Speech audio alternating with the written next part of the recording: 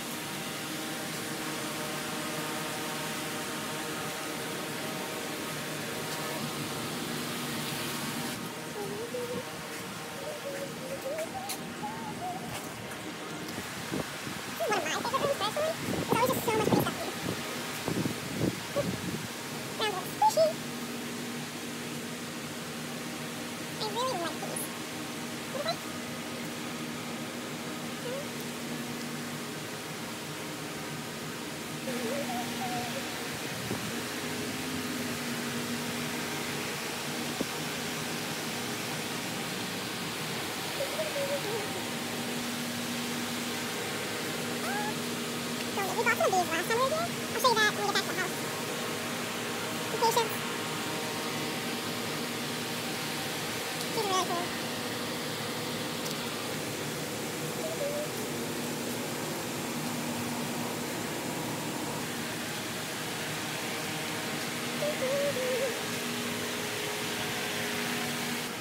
I really love these too. I see these every time I come here. I mean, I know they're using purple, but this color is just something.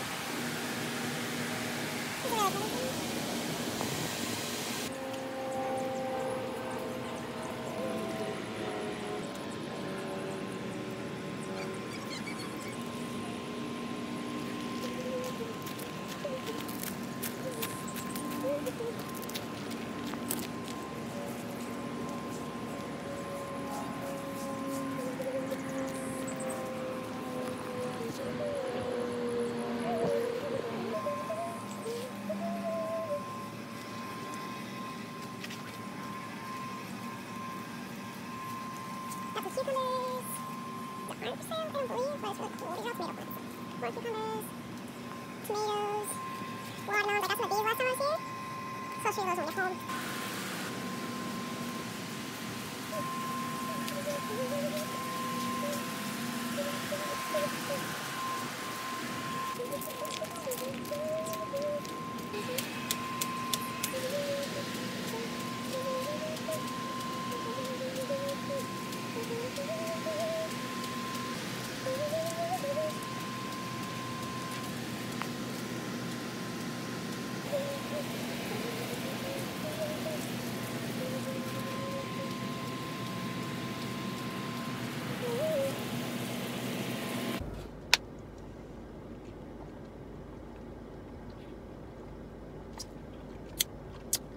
Alright guys, so now I got a couple little plants. I'm gonna go over to Marshall's and see if they have a little planter on sale that I can put those in. If they don't, I'm just gonna find like a place in the yard to plant them.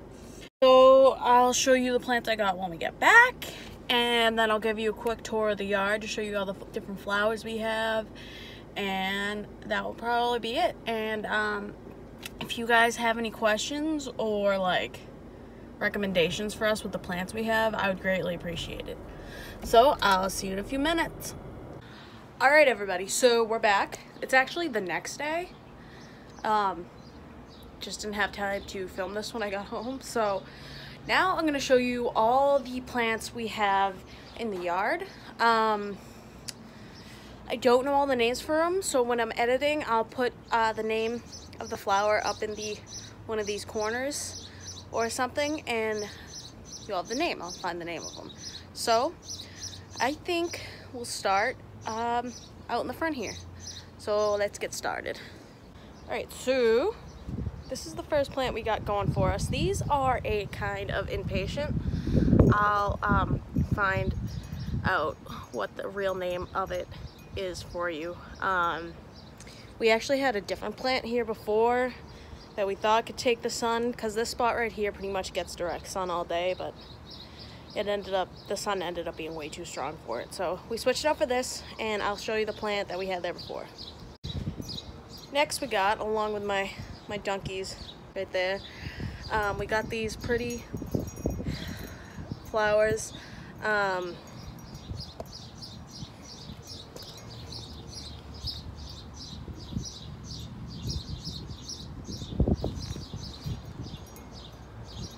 These, again, I'm not exactly too sure of the name. I'll get them for you, I'll put up in the corner. But they're really pretty. We actually have these there pretty much every year. They take sun really well, and they're really pretty because they got this like yellow, two like shades of yellow, and that transfers into this real dark purple. Yeah, that's better. And they're really nice, so we have those there every year. Next we got this pretty little hanging plant. These, once again, I'm not exactly too sure of the name, but they're really cool. They're kind of like a variety of colors. Like you can see this bud right here has like multiple different colors in it, and they're cool. They like, the buds come up to like this dome shape. So we also got like these vine, I think these are called Vica, pretty sure, growing out the sides. Now this will probably get a lot bigger. I'm not sure. The plant store, they had plant like this, and it was kind of like a tree, I guess. It was kind of like a vine, but they had it trained up for a tree kind of thing. And I believe it's the same thing as this, I think.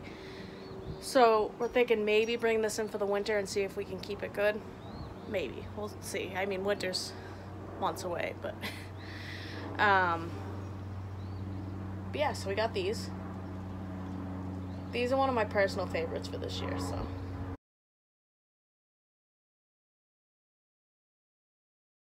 Next, we're moving on. So next, we got this. This, I believe, this is a kind of plant that like, the flowers only bloom once. So with this, it all stems off of one vine. I actually bought this from a plant store in Pawtucket, Rhode Island. I'll put the name in for you. And it's just this really long vine. So this thing loves sun. It's like, loves it. It's insane. This we've had for about 1.5 years now, because you can bring it in the winter. It doesn't bloom as much because it doesn't get as much sun, but it stays alive. So these little buds right here, the buds only bloom once. So once the flower comes out, it dies, and then it grows a new one back. But they're really pretty. None of them are bloomed right now, so I'll have to like insert a picture of what they look like. But they're super pretty. I think that one right there might come out later today after being in the sun. But it's really cool, and it just like, you just keep winding it around. We have one of those like trellis kind of things in there for it to wind around. But it's really cool. All right, so next we're moving on to these pink flowers right here. These also have the Vica, I believe it's called. These get huge, absolutely huge. So this one up here, it's the same thing, was a lot smaller before, and it's already massive. We got a little hummingbird feeder up there. I saw some on Facebook today about they don't want you to use the store-bought nectar anymore, so I think I'm going to switch that out today and put in some homemade stuff. But I mean, that's an unrelated subject. But just a side note. So these get huge and they last all summer long, and they love the sun. So it's a really good plant if you have like a high sun area to get. And they're like I said, they're really pretty. And these also take a lot of water. So just a side note, you should probably just know you're gonna have to probably water them quite a bit every day. So next, we got these. So these are really pretty. These they just get these like big bunches of flowers. Another like high sun plant, enjoys the sun a lot. So there's not really a lot to say about these. I mean, they're very common, so you'll find them anywhere. If you like them, you'll probably be able to find them. Now we got these. What are these called? We just bought these the other day. I don't remember. But they're really pretty. They come in all different colors. This is another one that it likes high sun to partial sun. So this is a good spot because this side of the house in the afternoon gets shade, so it works out really well. We got them in this little container that has bees painted on it that we've had since I was probably like 6, so it's doing good. So the flowers over here, you're probably gonna be like, hey, this was from another video, because it was. So the flowers over here, the pink ones are the ones that we have planted in the planter that I carved into the stump. Now, I don't know why. This is insane. So these are the same flowers that I just showed you. There's something about the stump that makes these things grow insane. I don't understand why. They just do. So, I mean, didn't know that when I made the planter and the stump, but turning out to be a good thing. So, yeah, I don't know what the deal is with them. Like, they just grow crazy in this thing. It's like, I honestly don't have a reason. Maybe I'll try to do some research on it. I don't know. It's mind-blowing. Because you can see, but compared to the other ones I just showed you, like, they're a lot smaller. I mean, that's like normal growth for those. They'll grow new buds and stuff, but like this one is just insane. I don't understand. And it's growing nice all the way around. We got a little, this was a bird feeder I had in the house. We had to take it down because the squirrels are going crazy. These are the plants I bought yesterday at the plant store. Haven't put them in the bucket yet. Well, they're in the bucket, but I haven't actually potted them. I'm gonna do that later today. What are these called? I can tell you, hold on. They're called Diamond Frost. I'm sure there's like a technical name for it. I'll try to look that up for you guys. Those are the white ones, and then the purple ones are called Angel Face Blue Steel. So I don't know. I'm gonna have to look that up for you guys. But I'm gonna plant those later today. When I got them home, they were a little bit wilted, and I watered them last night, and they came back, and they're really pretty, and they look really nice next to those pink ones right there. So get those done today. So I think next I'm gonna head over to, I'd say, the smaller section of irises we have. Irises are probably one of my favorite flowers, so I love these. Didn't pick the dead ones off this morning, so there might be some dead ones. That's normal, don't worry about that. But as you can see right here, we got a bunch of them. These ones are all purple on this side. As you can see, some of those right there, a little wilted. That's normal. That's just what they do. Once they bloom, after a few days, they'll shrivel up and you pick them off. And they're really easy to grow. All these irises, all the ones I'm going to show you, were here when we moved here. So this is just how they've been for decades and decades. So I got these purple ones. These are tiger lilies that haven't come up yet. They come up a little later. I'll put a picture up of what they look like when they bloom. They're super pretty.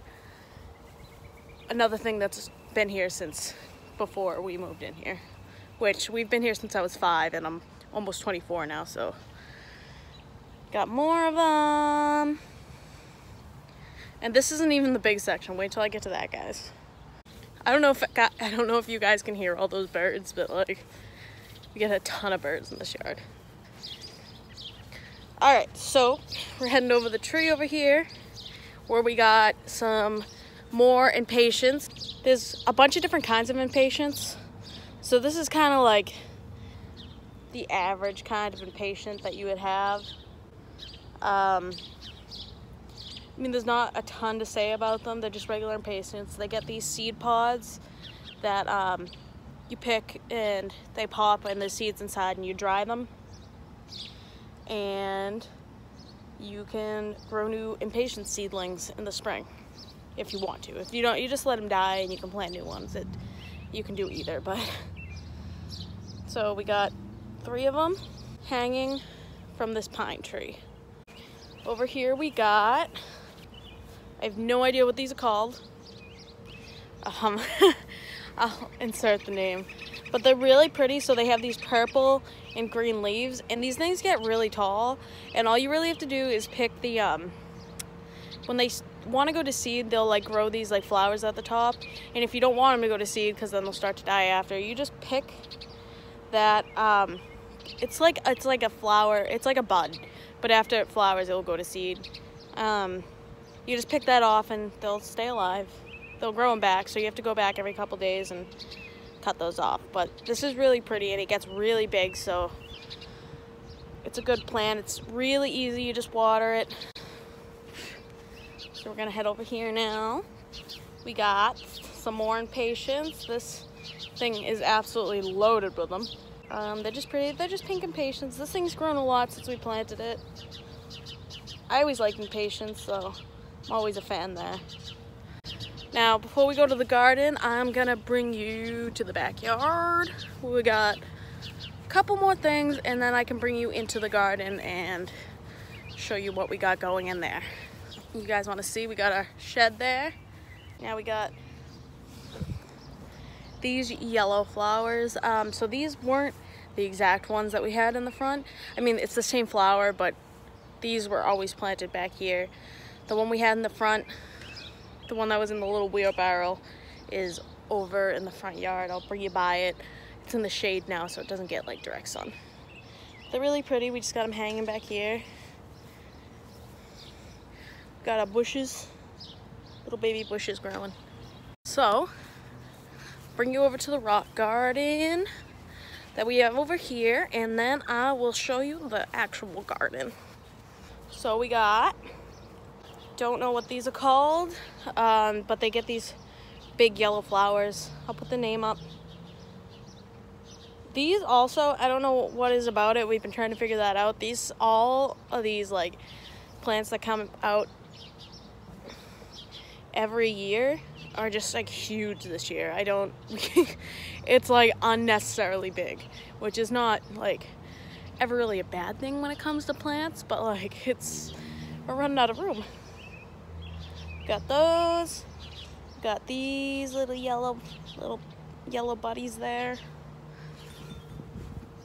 Then we have some little succulents, little pink flowers. Those, they're usually yellow. I think it's because they're new, that's why they look so green. Got more of the yellow. These guys, it's a lot of the same over here. Pink or purple. More yellow flowers. And more yellow flowers. This one right here is the one that we had in the front. It's doing way better. Those ones are kind of, those two buds, those two blooms right there are kind of like past their prime at this point. That's why they're like wilting and falling over. But we're getting a lot more new growth on this one. Like I said, it's doing way better from when it was in the front yard. So now let's head over to the other rock garden, which is right next to it, and I will show you my favorite part. Look at all these irises, guys. I mean, like, why? I've never seen this many irises. And they're so pretty. Look at, oh, it's just, oh. These are hands down probably my favorite thing, and they just come back every year. I love them. Got some more right here. I don't even know, I mean, I think the purple are probably my favorites just because I love purple, but right next to the white, it's just so pretty. Oh. So, now we're going into the garden. So, we got 8 tomatoes in here. We have 1 early girl and I think 7 beefsteaks because those come out a little later. And those are all in here. We got some basil, and over there, those are cucumbers. Cucumbers. I don't know why I just said that like a child, but. So all this right here, that's actually mint. Mint's supposedly supposed to be kind of like a deterrent for a lot of animals, so we have that planted around.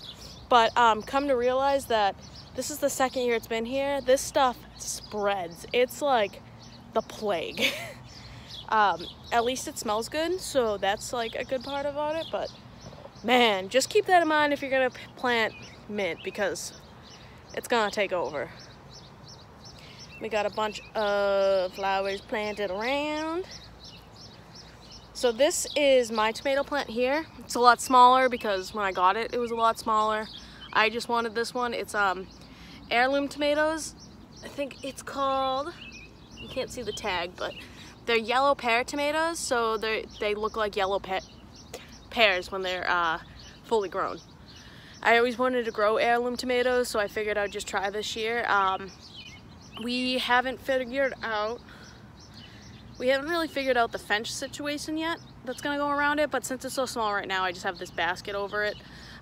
We have lots of groundhogs in this yard, and the deer come around. The deer like to eat the leaves of the tomato plants, so that's why we have a fence around the garden here, and obviously the basket on top of this tomato plant. So now over here, got some more flowers hanging off our compost bin.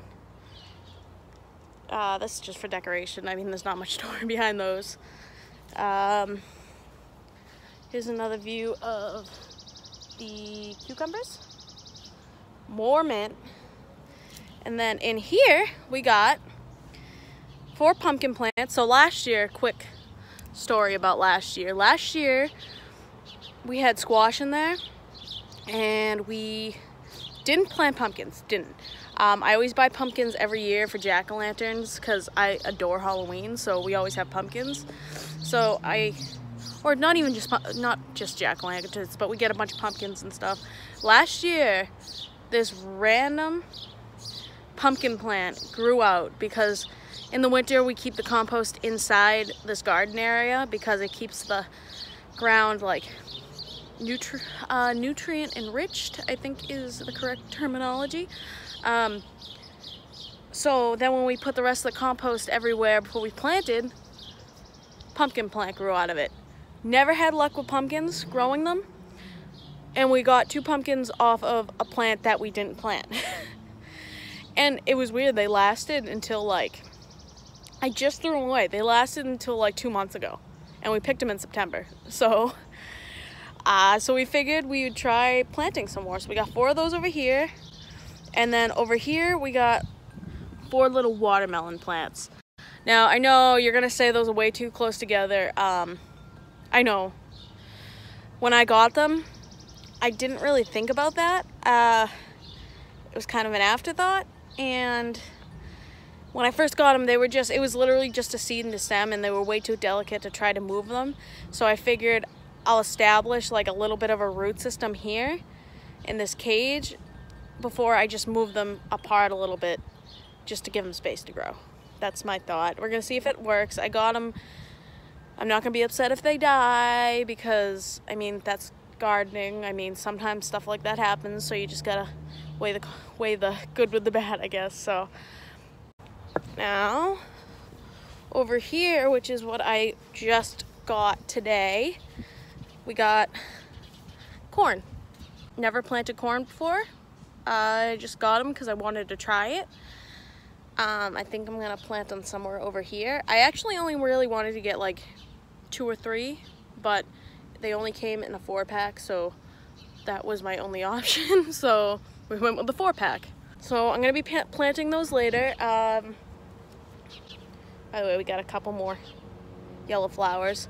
Now, where this fence is right here, that I'm showing you, all along there, I planted catnip seeds. Now, I did that because I don't remember where I watched it or where I read it, but I distinctly remember seeing it somewhere that if you plant catnip, obviously cats will come around, like stray cats, and we have a lot of those around here, or wild cats or whatever, and they will come and, you know, try to eat the catnip, which is fine because that's what it's for. It will grow back, but it will keep the groundhogs and stuff away because they don't like cats. So I just figured I'd try it this year. It's not really too invasive, like it is a little bit, but it's so easy. Like the root system isn't really an established real like deep root system like a tree would be, so it's easy to pull up if it starts to move. So kind of like the same thing with the mint, like it spreads, but at least it's easy to take out. So that was my thought on planting the catnip. So we're gonna see if that works. Hopefully it does. And that's pretty much it, guys. I know it's kind of a lot. We got a lot of flowers in this yard, but they're really pretty. I mean, honestly, the hardest part is probably when you plant them, and obviously having to water them every day, but as long as you like keep giving them like plant food and stuff like that, they'll stay alive. Well, hopefully. I mean, I'm not gonna give you like say, oh, your plants will be fine if you feed them, because it does depend a lot on the ground you have and the soil you have. So if you're gonna plant some plants, make sure you research them first, and just do what they say.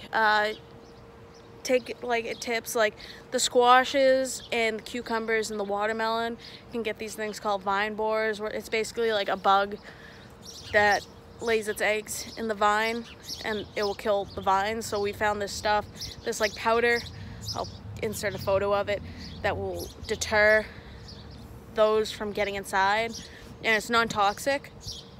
It's not a poison. It's more like a ground up substance that like gets in between like the plates that the bugs have, and that's what kills the bugs. So we're gonna try that because we've had trouble with those before. Not so much with like the squashes, but like for some reason they always go after the cucumbers and stuff like that. So trying that this year. You get hornworms on tomatoes. I actually learned something new today. Apparently, because hornworms are so hard to find because they're like the same color as the tomato plants. So I actually learned something new today on a YouTube video, that if you bring a black light out at night, they'll glow, and you know, the tomato plants won't. So that's a new thing. We're gonna try that again. We're gonna try that, not again, we're gonna try that this year. It's kind of interesting, so maybe that will work. So you have to watch for hornworms. Another thing is, I believe it's for the hornworms, that you can see the bug that lays the hornworm egg.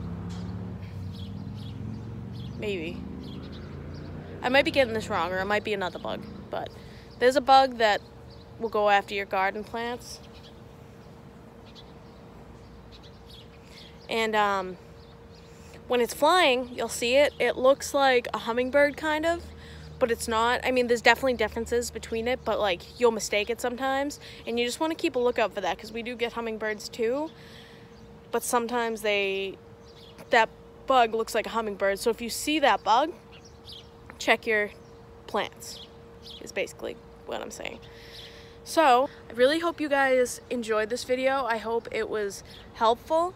If you need any tips or you have any questions about gardening, I'm not the biggest professional, but my mom, which I do all this stuff with, she's really good. So if you have any questions, pop a question and I'll try to get an answer for you. I hope you guys enjoyed this video, and don't forget to like and subscribe, and I'll see you all next time. Thanks guys, bye.